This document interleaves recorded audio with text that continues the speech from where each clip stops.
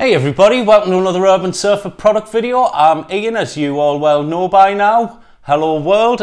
Today what I'd like to go through is one of my favourite backpacks, the Dakine Atlas backpack.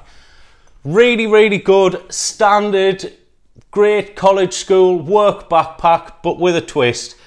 Twist is basically if you see your life as sort of stuff getting in the way of skate sessions, this bag comes with the 2 loops on there for carrying your deck when unfortunately you can't be on riding it. But everything else is really sort of standard fare, top quality bag. So if I just open up the main compartment, you've got your laptop compartment in the back there, fit most 15-inch laptops in there or any sort of tablets, MacBooks, etc. Really big centre compartment for all sorts, so if you like clothes, books, whatever. So really practical, really utilitarian there.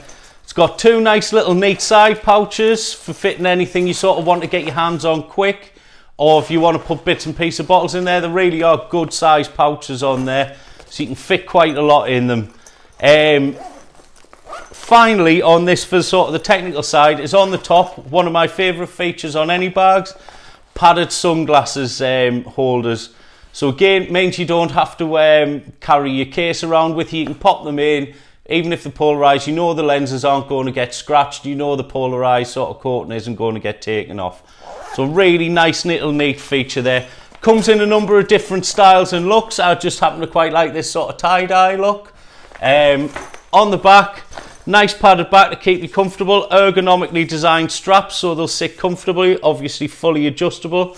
And with any Dakine bag, you know it's going to last you, you know it's going to be solid.